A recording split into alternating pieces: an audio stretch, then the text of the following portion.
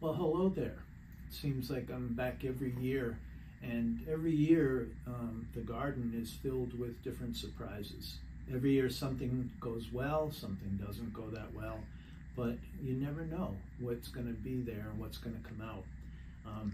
I know for our auction, some of the items that have come down from the garden through our kitchen and then out by U.S. mail are some of these things that grew at the mountain, and therefore I like to say they have mountain sunshine, they have mountain rain, they have mountain air, and they have mountain soil all together in this one place. So this year, some of the things that we have that came out well is a salsa, and the salsa is from our tomatoes, our hot peppers, our garlic, our onions, and our cilantro. And so that came out really good this year. And this year, we managed to get to the blueberries before the birds did, and there's some blueberry jam coming in for a landing. And Brother Joe has a quince bush in front of his house. Now, quince is something that not a lot of people know about.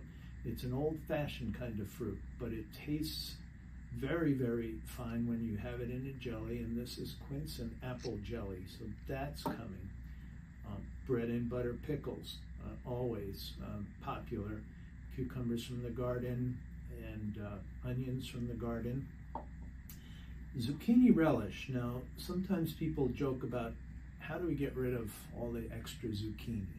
No, the answer is zucchini relish, because this particular recipe that we have has zucchini, as we said, maybe other kinds of squash, some really nice carrots that are in here, and some peppers as well. And this one, many people swear by. So get out your old cookbooks or get online, and if you have extra zucchini next year, make some zucchini relish.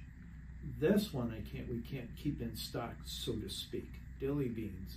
Now, the beans are here, are all from the garden. The garlic that's in here, the dill that's in here, and the hot peppers. So again, this year I planted 3 beds of beans because there was been such a demand for the dilly beans, and this year they've come through for us.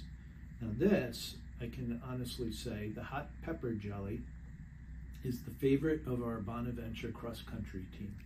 Now, they came and visited right before school started, and I said, you guys, though, you have to buy some cream cheese, and I'll supply the rest. And they did, and they were scarfing it down. And I don't think it was only because they're athletes and they're always hungry. I think they really enjoyed it. So when you come to the auction, this is some of what's happening. So the cost of canning and everything is always offset by what people are able to give at the auction. So please bid well, and maybe even come by another time to the mountain, and there might be a can or two left.